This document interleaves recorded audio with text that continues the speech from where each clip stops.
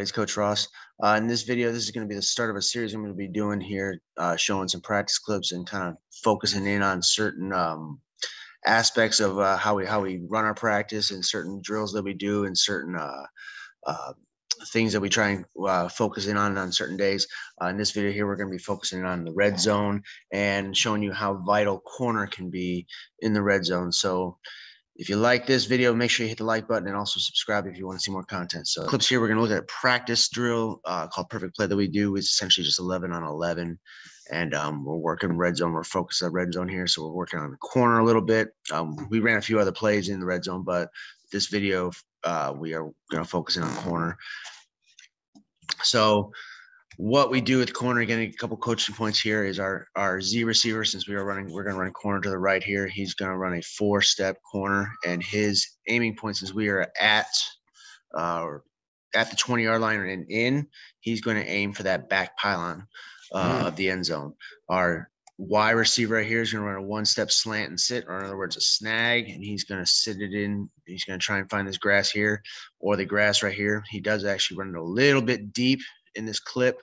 However, he does find the grass. He doesn't settle. And then lastly, our running back is running the swing out here. Okay. So if you remember some of my previous videos, I talk about like other coaches do that do corner.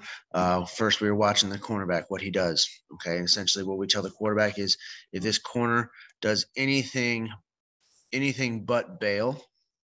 Okay. So if he bails and just falls back into a cover 3, then we are throwing the corner route every single time. But if he sits or chases this receiver right here, then we're going to throw that corner. But if he bails, then we're going to look to the snag and the swing. So essentially just turns into a stick play. So again, if that corner bails, then we look to this outside linebacker right here, and essentially it turns into a stick. So we tell the quarterback, if he bails, watch your eyes immediately go to this player right here, this defender right here, and same rules as stick. If he stays in right here, then we throw out to the swing. But if he goes and chases the running back, then we hit the snag in behind it, right in there. It essentially just turns into a stick. And again, on the backside, like I talked about before, we have double slants. 1 step on the inside, 3 step on the outside. And we typically see 1 high safety. So that's how we have this defense set up. We set up in a 1 high safety, essentially just straight 4-4. That's probably the main defense that we do see is a 4-4. So a single high safety. Now, one rule we do have is if that safety is shaded all the way over, which typically in a straight 2x2 set, he's not. He's going to be basically center field in the middle of the formation. But if he does happen to shade his way over there and he is shaded to the outside, then we look away from the corner. But I mean, rarely do we ever see that. So again, we'll run this clip, and I have another one too, just to show you how vital it can be and how much that corner route opens up.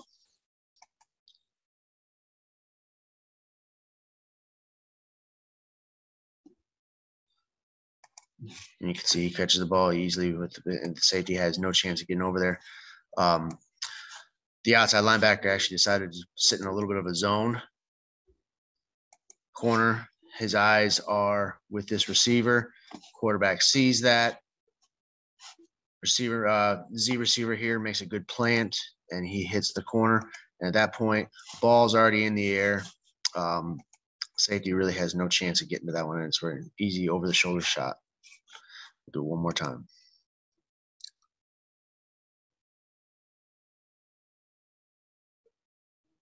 And it's a simple little easy play. It's a quick little read. All that quarterback has to do is just read this corner and see what he's doing now. It's very easy to tell if that corner wants to bail because he's just going to simply just take off this way and back out. But if his eyes are right on this receiver here, that's a good indication that he's focusing on that receiver, and that's his number 1 job. So the quarterback can see that, and he just lets it go over top. At that point, again, like I said, the safety doesn't really have much of a chance. Here's another example of the same play, corner right here. Again, running the snag here, 4-step corner, and the swing.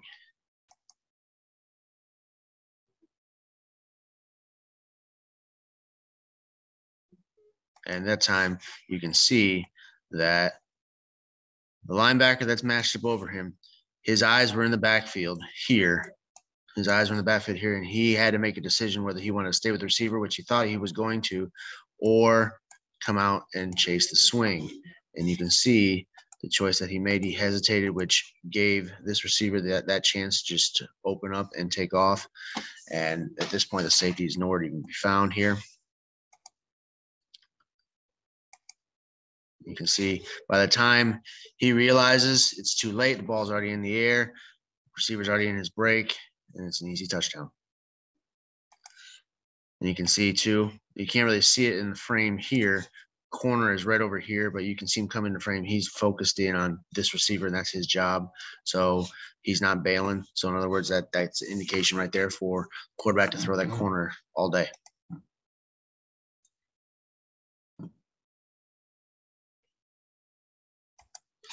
Again, let's do it one more time. He's doing a 4-step hard plant with his inside foot, and he's headed toward that inside or that backside, the back pylon, excuse me. And you can see here's the one high safety that we typically see.